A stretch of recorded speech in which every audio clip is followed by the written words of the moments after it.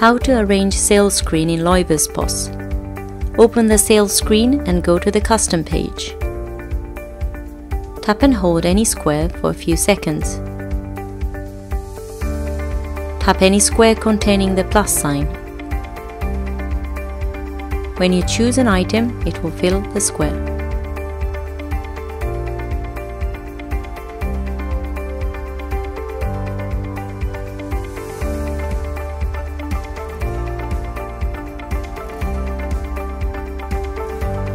By dragging and dropping the item icon, you can move it to another square.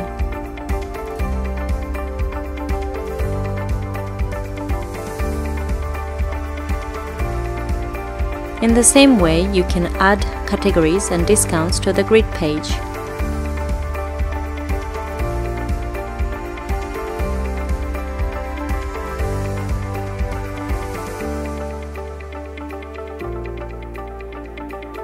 To change the name of the page, tap and hold the page label for a few seconds. Fill in the page name field and tap Save. To create another page, tap the next free page. Pages without items will not be saved. Tap Done to save your layout. You will then be redirected to the sales screen. Start making sales by tapping on the items image or icon on the sales screen to add the item to the ticket.